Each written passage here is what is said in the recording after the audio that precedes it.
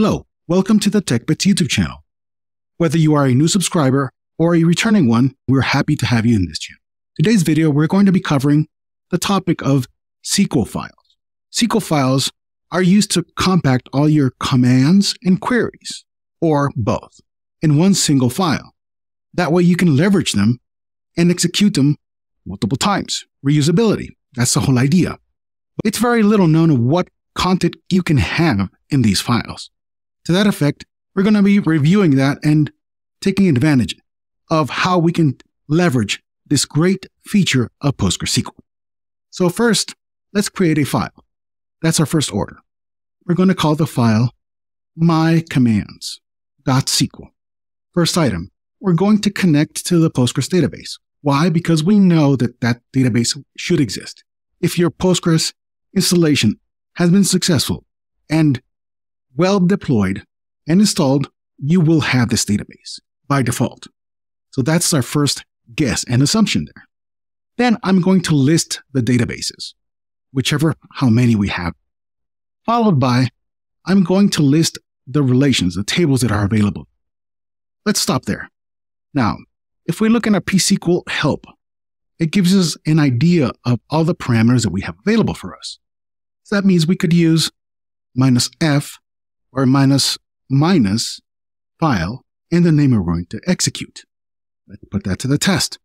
So psql, this is the name of our file. I'm going to indicate -f. According to the documentation, I'm going to review it once more here, -f, if that actually works. Okay, notice it's requesting our response with a colon there. I'm going to click space. It lists all the databases there, and it ended. That means I have to type in or just press the Q, and it continues in the list of our commands. Let's verify what those commands were by following. Yeah. We connected to the Postgres database, followed by listing all the databases, and then listing all the tables and relations in it. So that was successful.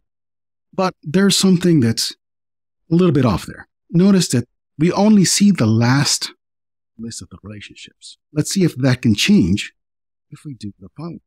According to our commands here, --minus file should also work. Put that to the test. And it continues, works, and lists all of our relationships successfully again. Notice that we are missing something. Now let's add more contents to our SQL file. What should we add? Well, we already know that there's a departments table. Let's count. And we're going to add a describe the table. So, what do we test? Successful execution, we have the list of databases. Also get the description table. You notice we have the columns correctly indicate primary key and the constraints. And we get the count as indicated for the table department. So far successful. One more item to the test. What if one of the commands we enter is mistaken?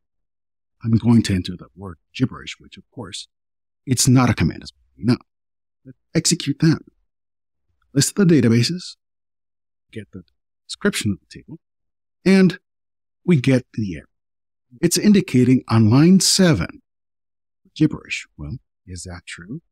And yes, that is correct. Now, going back, we are seeing that whenever we execute, we need a response from the UI. What if we don't want that to happen? What if we want to execute everything in a single pass? Well, let's try this for kicks and see what happens. Do that. I'm telling it psql, take the input from my commands file. Okay, great. It succeeded. But notice the difference. We were not prompted with in the colon there. So it all passed correctly. We don't want the error there. Let's remove it and executing. Success. No errors altogether. Great. What if we wanted to do this with a pipe? Well, cat command and pipe it towards psql. So it's going to list, it's going to take all the content, display the content, and it's going to send it to psql. In conclusion, let's list how many files we actually used. That's 15. Here we go. This gives us an idea of the commands we utilized in this example.